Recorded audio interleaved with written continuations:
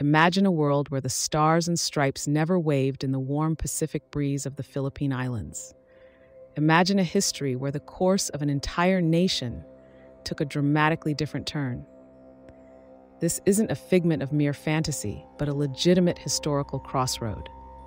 What if the United States had not acquired the Philippines? At the dawn of the 20th century, the Treaty of Paris, inked in 1898, concluded the Spanish-American War, transferring the Philippines from Spanish to American hands for $20 million.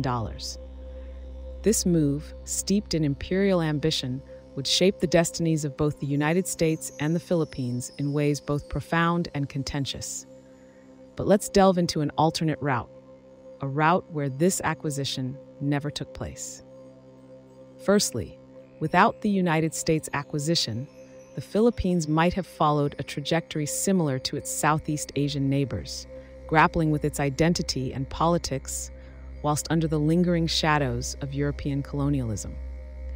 The absence of American influence could have prolonged Spain's faltering grip on the islands, or perhaps paved the way for another colonial power, like Germany or Japan, to step in. This alternate stew of colonial interests would have significantly altered the socio-political fabric of the Philippines, potentially delaying its journey towards independence and reshaping its national identity in unpredictable ways. The ripple effects of this non-acquisition would also reverberate through the halls of American history. The United States, having bypassed this avenue of imperialism, might have taken a more isolationist stance in the early 20th century. Without the Philippines acting as a gateway to Asia, the fervor for Pacific expansion would dampen, possibly altering the trajectory of American foreign policy and its role on the global stage during critical moments such as both World Wars and the Cold War. Furthermore, the humanitarian costs of the Philippine-American War, which erupted in 1899 as a direct consequence of U.S. acquisition and resulted in hundreds of thousands of Filipino casualties, would have been avoided.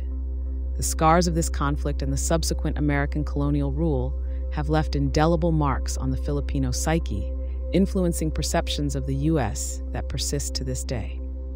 The absence of such a bloody conflict would undoubtedly have led to a vastly different Philippines-U.S. relationship, one perhaps characterized by partnership formed on equal footing rather than historical grievance. Economically, the change would have been profound for both nations. The U.S. would have missed out on a strategic base for trade in Asia, potentially ceding economic influence in the region to other powers. For the Philippines, freed from the shackles of American economic policies and priorities, the path to developing its natural resources and local industries could have been starkly different, potentially fostering a more self-sustained and less dependent economy. Culturally, the non-acquisition would mean that the deep, sometimes paradoxical ties that bind Filipino and American lives would be fundamentally different. The exchange of language, education, and arts that flourished under American colonial rule has deeply impacted Filipino society. While it's speculative to imagine the exact outcomes, it's clear that without these influences, the cultural landscape in the Philippines would be distinct, perhaps preserving more indigenous and Spanish influences, or integrating those from other colonial powers. In weaving through this alternate history, we find ourselves confronted with a poignant truth.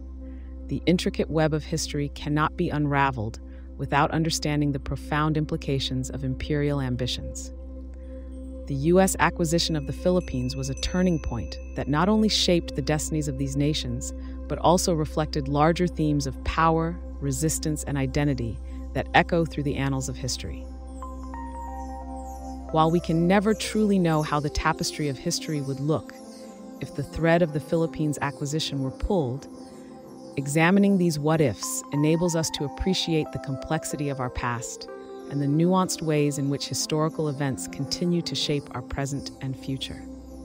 It serves as a reminder that history is not just a series of dates and facts, but a living, breathing entity that holds within it the stories of countless lives and endless possibilities.